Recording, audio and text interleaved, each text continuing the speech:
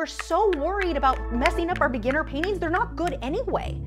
We're learning. Get out there, paint those ugly paintings. Don't listen to people going, oh, you might mess it up. Don't push forward. What? Don't try harder because you might mess up? That makes no sense. Bad art advice from Reddit. Keep in mind with Reddit, you're not getting advice from professional artists almost ever.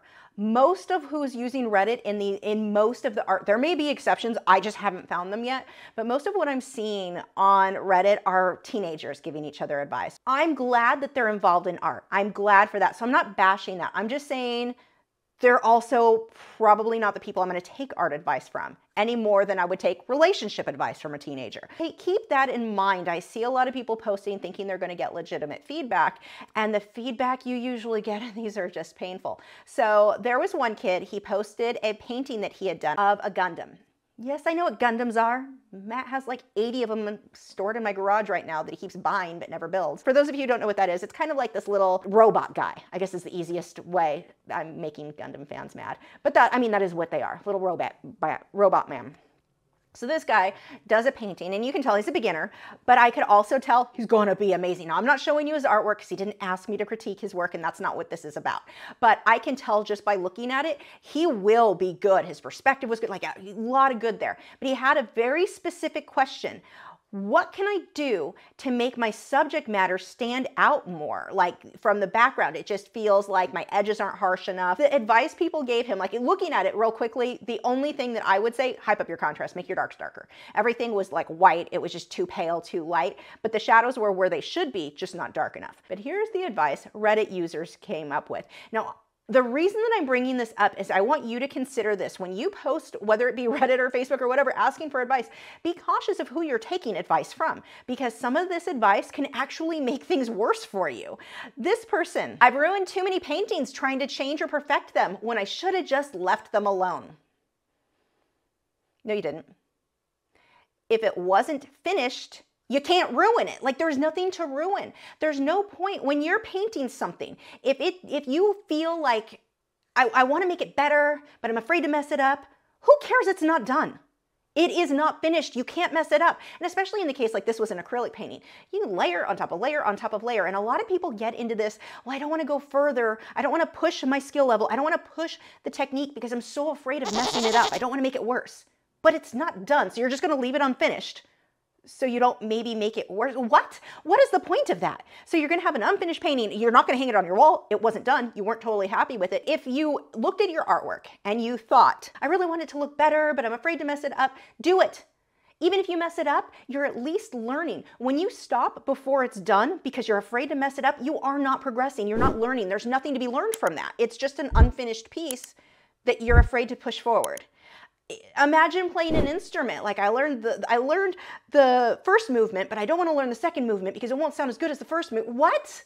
Learn the whole song. Like, yeah, parts are going to sound bad as you're learning. Same thing with painting. Parts are going to sound bad as or look bad as you're learning, and that is okay.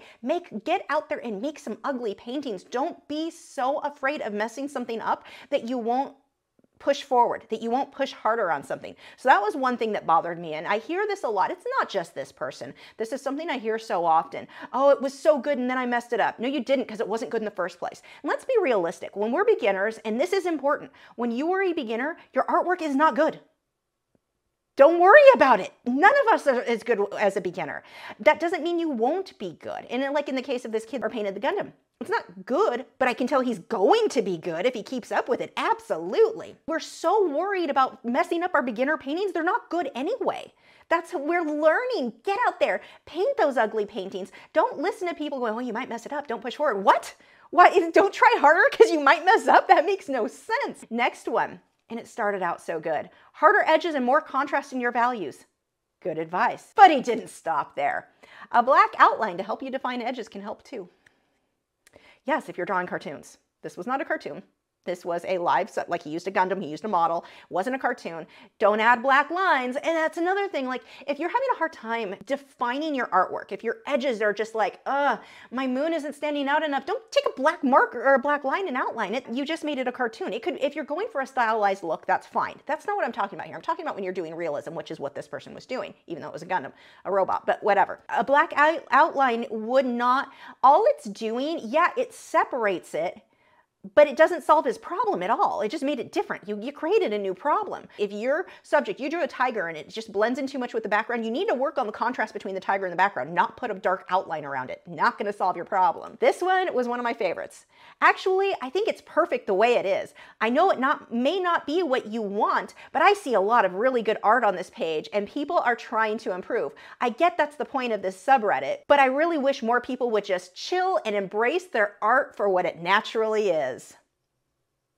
The actual heck are you talking about? This person is advising you, just be happy with where you're at now. Don't try to improve yourself. Like, it kind of sums up our culture at this point. But this idea of art, it's where your art is naturally. Your art is not naturally anything. Your art is just where you currently are skill level. That idea of this is as good as it's going to get. And I talk about this all the time with art. I don't know what it is about art, but people have this thing of like, you're just born with a certain amount of skill, and that's just where you stay. It's the only profession where people do that. Can you imagine a doctor? You're really bad at suturing, but I want you to embrace your natural suturing skills. What? No one would say that. They'd be like, freaking go learn how to suture better. You're screwing that up. Everyone scars that you've sutured so far, and those shouldn't have scarred. Mechanic, you're not very good. I mean, every time I bring a card to you, it comes back to me worse, but I'm glad that you're embracing your natural skill. No, you go and learn to be a mechanic. And it is the same thing with art, this idea of just be happy with where you are in your art. This kid wanted to improve. He's looking to improve, and I think he will. I mean, given his perspective was amazing on this for his skill level in painting. Like, I really think that kid was going to go far. That idea of just embrace what your art is, just be happy with where it's at. I'm not saying you shouldn't be proud of every single thing you do. You should. The fact that you just made something that didn't exist is something to be proud of. But don't stay there. Don't limit yourself. If you wanted to get better, if you saw somebody else's art and you thought, I wish mine looked like that. I wish I could be that good someday. You can. You absolutely can. You just don't take advice from Reddit telling you just embrace it for what you naturally are. Art, there's nothing about your skill level that's natural. That's not a thing. We all start creating crap, and then we learn to create better crap, and then better crap, and then, wow, it's not really crap anymore. It's just kind of good. And then you get really good.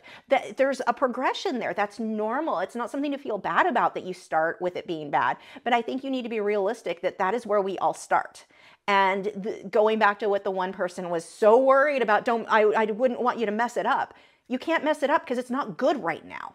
Could it be good? Yes. I mean, to me, it looked like he had basically an underpainting that needed to be finished, which is very common. Most people call it finished too soon. It's not that the work is bad, it's just not finished, and that was certainly the case here. But you've got this advice from Reddit, and I see this online. I see it online in reef keeping groups. Dear God, you want some bad advice? Join a reef keeping group on Facebook. But, I mean, Facebook's like land of bad advice. But, so be careful who you're taking advice from. If you can, go look up that artist's work. That is always a bit eye-opening because some people, the people who are taking the time to give the most advice are usually those who have never taken the time to perfect their own work, that are so determined you need to do it their way and that are just very forceful. They come across sounding like an authority on the matter, so you may think, oh, well, maybe I should take that advice. They sound like they know what they're talking about. Go look at their work. Is it what you want your work to look like? If not, ignore them. Professional artists not giving advice on Reddit. They're just not. Professional artists are typically too busy creating their own work to be going onto forums and offering advice. I know I don't have time for it. Jason Morgan doesn't have time for it. You know, they're not going to Reddit and just offering strangers advice. Yeah, if somebody asks us directly or within our own art groups, I mean, I've got ours on Facebook and MeWe, but the expectation that you're going to find good advice from these locations, unless it's somebody's specific group. Again, like we've got our art group where a lot of us are giving each other advice. That's one thing. But these strangers on the internet, it's not that helpful. So there you go.